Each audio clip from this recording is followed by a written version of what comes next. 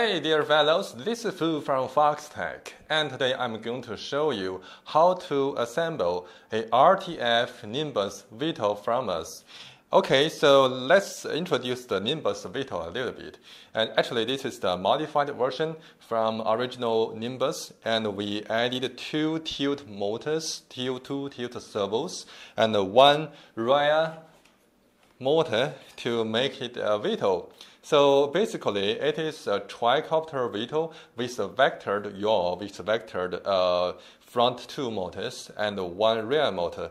Once it is flying in the multicopter mode, with all three motors spinning, and once it is flying in the fixed wing mode, the tail motor stop spinning, and the two front motor will tilt forward, just like a fixed wing. So in this way, this VTOL also help you to get a very easy taking off and landing within a very small area. Okay, we used the peacock tube here as a flight controller, and also the here GPS as its GPS, and also the compass, which brings a very reliable flight control and also the precision. And so what's also included, part from original, airspeed sensor right here. So it is necessary, it's essential for the automatic flying.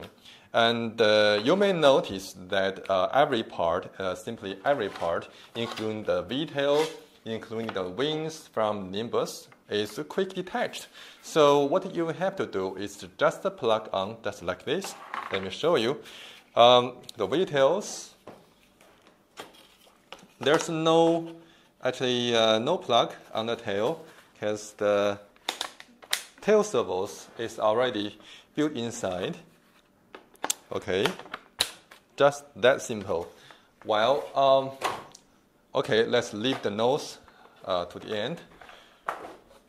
So I'm going to show you how to mount the wing. And also you may notice here is a small plug, which is extra. Actually, this is for the tilting motor,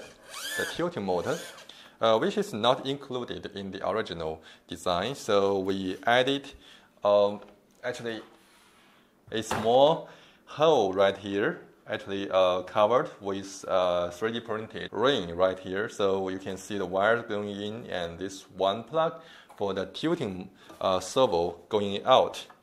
To mount the plane is quite simple, just like this. Yes, link the plug like this, and also the right wing. So it can be never simpler to mount a plane, to actually, since all the plugs and all the wires are going through the wings with a quick detach plug there. Okay, everything is almost done, and leaving the nose here. What you have to notice is you have to link the airspeed sensor. You see the wire plug right here. You must link the airspeed sensor before you power on the whole plane. Also, I want to tell you, actually, for the radio control, we use a modified FR Sky X9D radio with the MFD link right here. It is based on the UHF frequency, and it can go like over 10 kilometers, which is quite long control range for this one. Well, okay, I use this battery to do an example. This is actually a 12,500 milliamp battery, and it is actually not lipo battery, it's a lithium-ion battery. But I don't suggest you use this if you are not experienced with the VTOL, because when you use lipo, you can feel this VTOL when it's doing the multicopter work. It's very strong, it's very powerful. But when you use this battery is for the long, like a long flight time. It's not for very powerful output. So just to do a demonstration, you can easily put the battery inside the fuselage and Power it on. Radio on. Welcome to OpenTX. Power on. So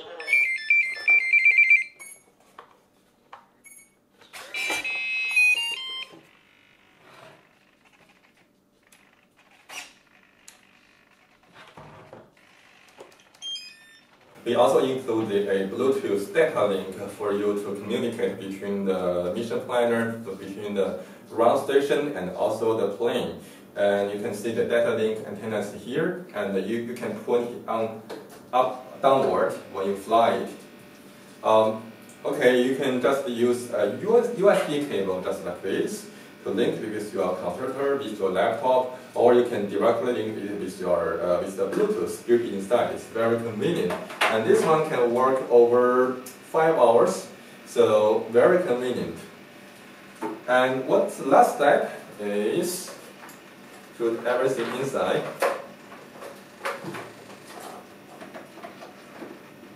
Just like this. Also, we made a specially designed glass fiber cover for the whole design, because the Pixar 2 is a little bit higher than the original flight controller. So the original cover doesn't work, and I built this one.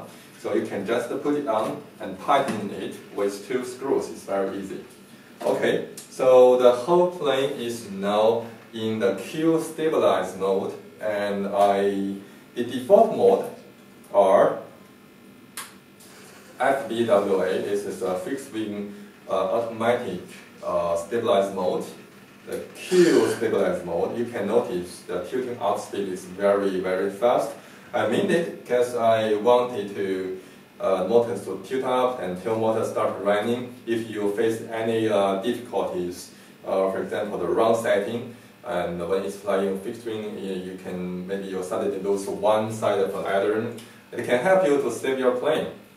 Okay, and the last one is circle, and the plane will go circle all the way by itself. So this is the 3 initial modes I input into this flight controller, and you can always put in any other modes if you want, including the automatic fly, the cruise, and VTOL takeoff, VTOL landing, just like that.